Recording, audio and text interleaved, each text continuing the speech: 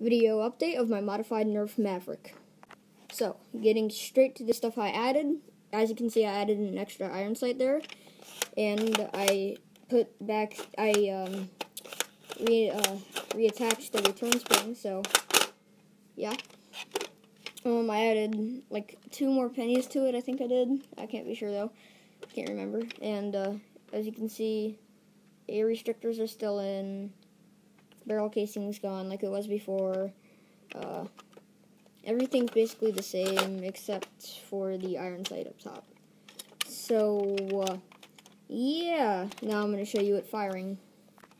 I will be doing 2 shots with this blaster, and hopefully you can see them. If not, then I'm sorry.